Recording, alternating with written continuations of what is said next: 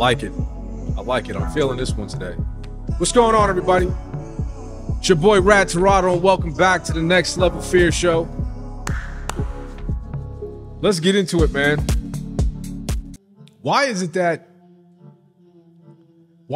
men tend to ask this question today? This is a new thing. What do you bring to the table? And that seems to be like the number one question today. Like, what do you bring to the table? And honestly, they got the question from Kevin Samuels, because he was the one that pretty much brought that out there. He kind of started the trend, but frankly, you should already know the answer to that. As a young man today, you should already know what a woman brings to the table. And if you don't know, that's why you guys are in the situation you're in. You see a lot of red pill spaces that really, they're about like really trying to embarrass women, because a woman might be on the show and maybe she has a few kids from a few different baby daddies or whatever, and that's the number one question. What could you offer a man that you haven't offered a man already? All that shit is Kevin Samuels shit. Rest in peace. But I don't believe Kevin Samuels was that's not what the pickup line was. That's not how you talk to a woman. Again, if you gotta ask a woman, what does she bring to the table? You've got no game. You got absolutely zero game, zero confidence, and you probably don't have a pot to piss in if you're asking her this question. You can't even take care of yourself. You're probably still living with your moms. You guys got to stop asking this question. What do you bring to the table? I mean, think about that. Think about that for a second. What do you bring to the table? What is a woman supposed to bring to the table? Like, honestly, aside from her beauty, aside from her femininity, her intelligence, aside from her having traditional values, aside from giving you children, when you guys decide to get married, take it to the next level, what she's supposed to be bringing to the table are the things that I just mentioned. Feminine, inspirational, beauty, right? KS used to say it all the time, FBI. Feminine, beautiful, and inspirational. And that's not a new phrase. That's a phrase that we always knew back in the day. We always knew that. But you guys are coining this phrase, man, and you're using it in a way where it's disrespectful, not only to the woman, but it's kind of corny when you have to say this as a man, because you should already know a woman is going to bring that level of femininity to you. Inspiration, her beauty, the fact that she's going to be a good mother because you're asking the right questions from the very beginning. What do you bring to the table is not one of those questions, fellas. You should already know. If you got to ask that question, then you already started off on the wrong foot. If you got to ask, what do you bring to the table, then what you're saying is, I know you have 2 or 3 children from 2 or 3 different baby daddies. What else do you bring to the table? That's what you're asking. And how is she supposed to respond to that? Well, I already fucked up 2 or 3 times, and so I'm gonna try to make it right now. I mean, it's not a question that she could answer properly. And if you have to ask that question already, then you already chose the wrong woman from the start. If you have to ask a woman, what do you bring to the table? Aside from you having 30 bodies, 3 or 4 children from 3 or 4 different baby daddies. Think about it, man. You already started from the very bottom. That's not a question you should be asking a traditional woman.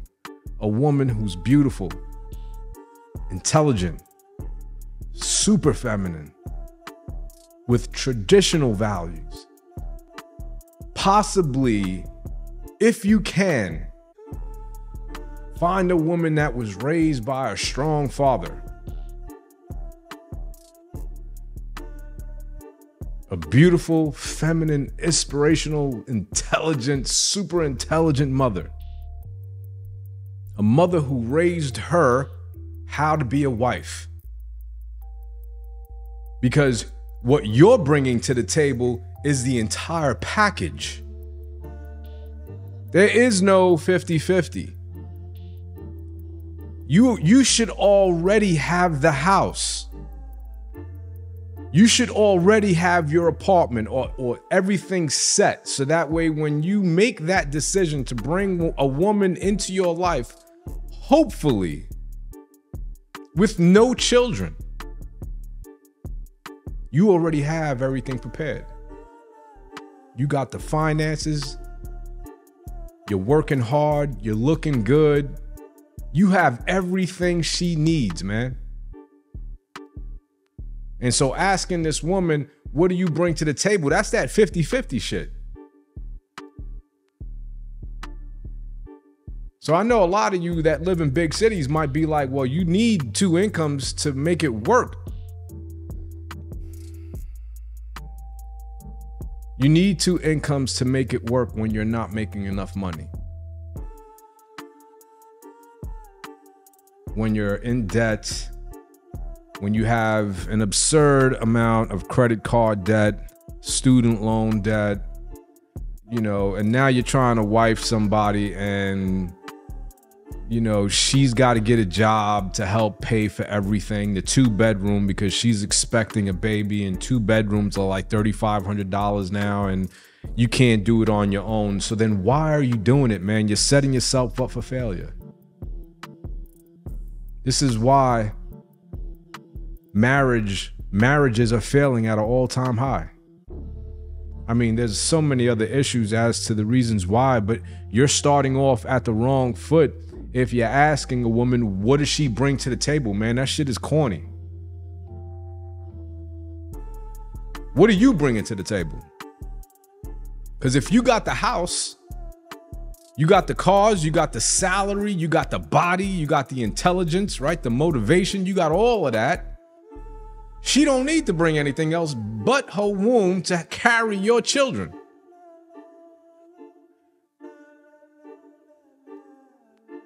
That's some old school shit. I mean, that's how I was raised. I don't see where you guys think that you got to ask these questions, these dumbass red pill questions like, what do you bring to the table, mama? That shit is corny. What she brings to the table is herself. Her beautiful, feminine, intelligent self. Now, I'm not saying that a woman can't work. I'm not saying that at all. By no stretch of the imagination am I saying it can't work, because if she wants to work, then she can work. But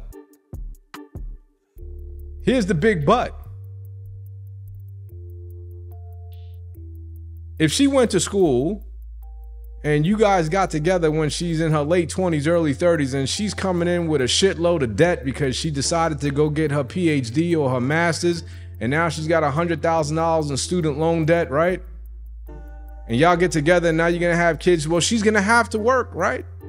Unless you're willing to take on her debt and all the bills of the house, so that way she can stay at home and raise your kids.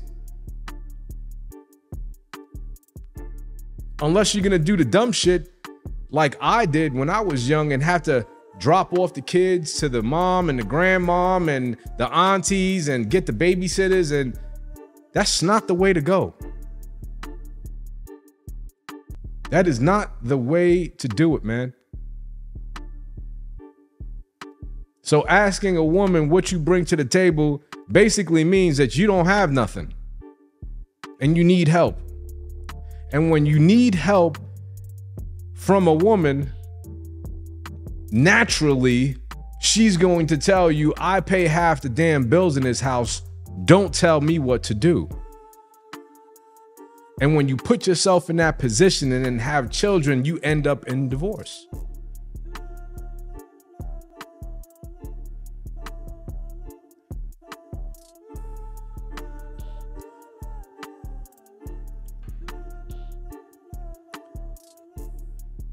So why take it there?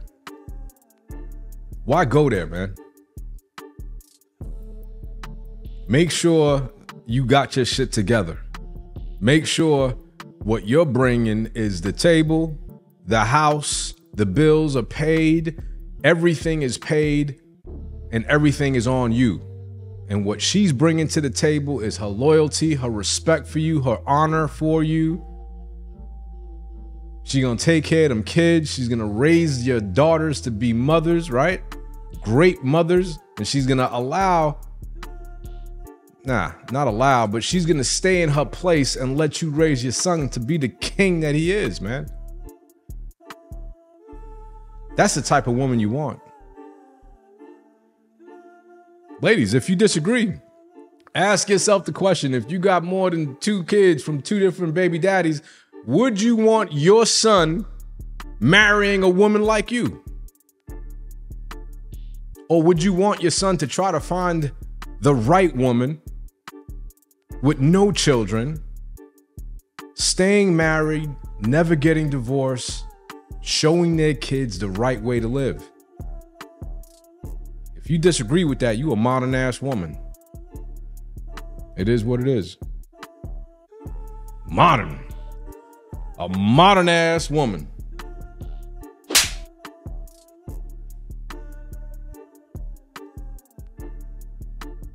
So, gentlemen, please do yourself a favor, man. Stop asking that questions, especially when you're on these YouTube dating shows, man, trying to holler and shoot your shot at these women. These women that are coming in, look, the women that are coming in with children, demanding shit, that should be a empty show. No one should be trying to holler at that. You can save that for the super simps and the super betas to go ahead and try to wife that. But you, the rest of us, need to fall back. There's a lot of women. There's more women than men in this world. And there's a lot of women that don't have any children. There's a lot of beautiful women out there that do not have any children, that are raised in a traditional household, that do come from 2-parent households. There are women like that. And I'm not saying, again, let me make this clear. I'm not saying that your wife doesn't have to work. But maybe she can stay home until the child is old enough to go to school. And then if she wants to get her job, you know what I mean? Go ahead and work and do whatever it is you want to do, whatever it is you want that would make you happy, make you feel complete. Go ahead, baby. Knock yourself out. But make sure you don't lose that femininity within you. Make sure you're not out here trying to beat your chest talking about, I'm the boss bitch in this house. No. Understand who you are, what your role is in this world. That's my opinion, and I'm sticking by it. Until next time, folks, I'll see you on the next one.